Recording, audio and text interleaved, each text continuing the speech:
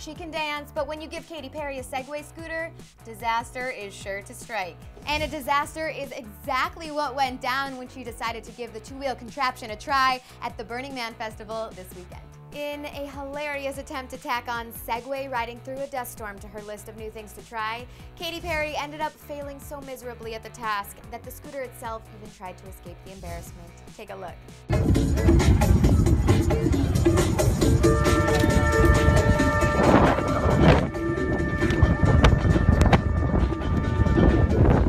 Suitably captioned the video, obvious first-time burner alert.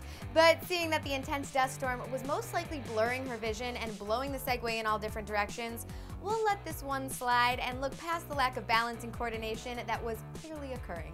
And shortly after her scooter mashup, Katy's family members obviously got word of the incident when she posted another video of her father kindly giving her a lesson in Segwaying 101. Hey Bird, if you need lessons, this is the way you do it.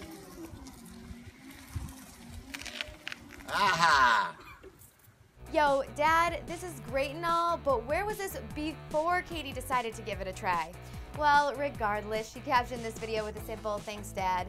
And whether that was complete sarcasm or not, Katy definitely learned a few valuable lessons over the holiday weekend. And now I want to know what you guys think about Katy's weekend festivities and comical videos. Were you cracking up the whole time or a little worried for her well-being? Thankfully, nobody was harmed in the failure of this video, but let me know all your thoughts on Segway safety in the comment section below. And after that, click over here to check out 21 moments in Katy Perry's rise to fame. Thanks so much for hanging out with me here on Clevver News. I'm your host, Danielle Robay, and I'll see you next time.